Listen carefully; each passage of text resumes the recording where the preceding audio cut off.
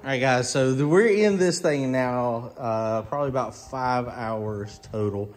This is the beginning of day number 3, and the turbo is here. So we had a turbo fail. The actual, it's crazy, man. When this thing failed, it said choo-choo-choo-choo and locked up completely. The turbine wheel, I just broke it free right now, but it would not spin at all.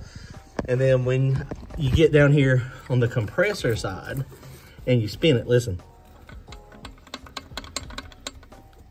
The wheel is broken. I can make this thing, it is broke. So turbo failure is one of the things that apparently they had a recall on. We missed the mileage and it looks like it's a pain in the butt. No, let me rephrase that. It is a pain in the butt to change.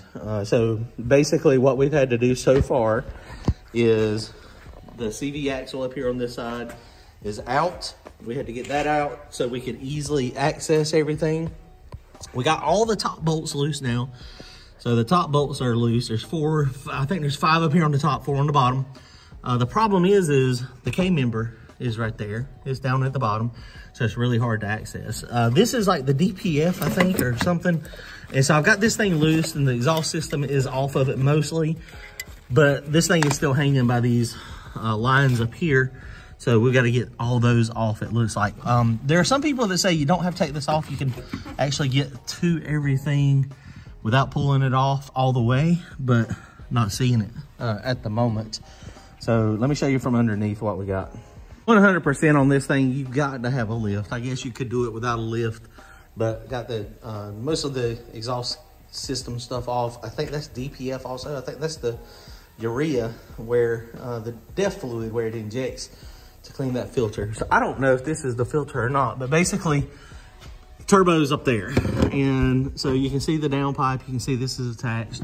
So we've just got to figure out on how to get this thing off. Now, you know, I wonder what that white writing is right there. Turbo will be here tomorrow. See, the K-member is in the way, but you know, without the CV axle in there, at least you can kind of get up here to it. Now, if this filter wasn't here, that's the EGR valve.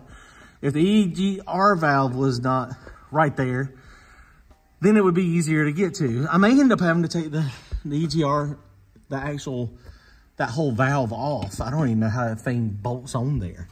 But so I guess first thing, I've got to get this piece out, and then we can look and see if we can get to the bolts up there. There's a heat shield up there on the top that's got to come off. You can see it more back here. We got some of the bolts out. Like you can see some of the top bolts. Right, that's right there. Luckily, so far, the bolts have not had an issue coming out.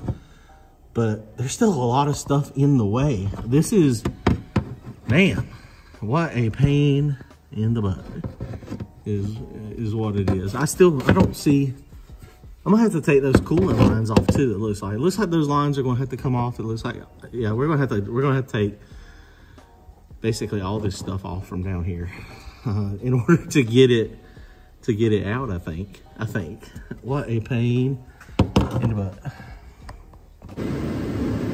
Well guys, that might seem like a short period of time, but I've been over here for about 2 hours, finally got this thing out. Key thing, it would go much easier if that EGT sensor was out. It got stuck, so we're going to have to fight with it now. You got to get all the hoses off, of course. Those can stay on. But now that is out of the way, you can see where everything is for the most part. I can still, we might be able to do it without taking the EGR off, EGR cooler. I don't know, it might be better to just go ahead and take all that off and get all the hoses out. These Volkswagen clamps are not the best either. They're very small, very difficult to get off. So, okay, let's keep going. Hopefully we can get the turbo off of it tonight.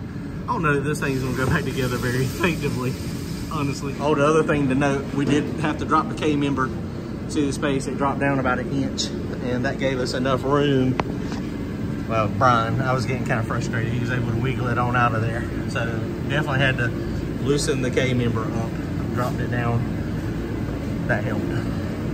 Finally, you can see everything. We got all those bolts loose. I did have to take the EGR valve down or whatever that thing is, but it's only got 4 little bolts, and luckily all my header bolts, none of them were seized. It does look like this thing's got a little bit of a header valve cover leak up there with some oil running. So this thing, hopefully we can pull it right out the top right now in a second.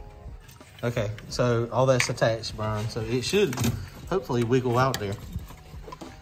Maybe if you can get it just the right. That line, you can bend that line because I couldn't get it off because that is the oil feed line. There's oil feed. Yeah, I couldn't get it off. Sitting on everything. Everything. Dude, it's almost out. All right, now we gotta pull the whole motor out. All right, he was able to wiggle it out of there. Now the real question is are we gonna be able to wiggle the new one back in? Is the real question. So we got some stuff we got to maneuver over to the new turbo. When it gets here, there is the little turbo.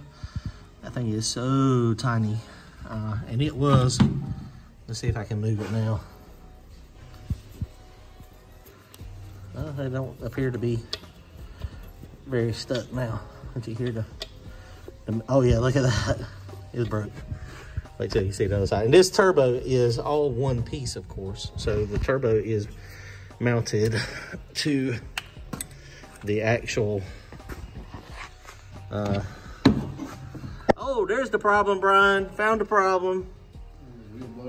No, the nut come loose. Oh, is it stuck in That's it? the nut we just found. Oh, there's your nut. That's my nut. We just had a nut come out. Put it back on there with some Loctite and let's ride it again. Look at this. No, it's kind of beat up there. See if the compressor wheel is moving back there as I shake this. That's a negative boost right here. Okay, so it is broke. Yeah. So it broke the oh, that's what happened. It locked up and then it broke the shaft. Locked up and then turned itself off. That's a good thing that didn't go into the intercooler or into the motor. No. Because the nut is in my pocket. And the turbo is trash. Okay. All right, guys. So if you have a Volkswagen Passat or a Jetta, trade it in on a Honda. That's what we're actually probably going to do. We're going to fix this one. I mean, this is day number 3. I've got probably, what, 6-7 hours in getting the turbo off. I mean, it's ridiculous, guys. He's been trying to con me into working on it for 3 days. And it's not worked until right now. Which I was about to go to sleep. He was going to pop like a grape. So I appreciate the help. We got this thing out. And yeah, yay. So I need to be wearing a race car because I'm trying to race this weekend. But I can't. The race car's ready to go. Well, mostly, except for the vacuum pump and the wheelie control. And probably do without either one of those this weekend. So as long as we can get this thing. So I got Wednesday, Thursday, and Friday. There ain't no way I'm going racing this weekend. Ain't no chance. No, there ain't no chance. Turbo comes in tomorrow. It's going to take you 3 days to put it back. Yep. So probably not going to be racing this weekend. So it is what it is, guys. It's Christmas almost anyway. Got to get the daily driver stuff fixed. So we can trade this in and get us a Honda Accord. Yay. All right, guys. Comment, like, and subscribe if you got a Volkswagen Passat. If the turbo goes out.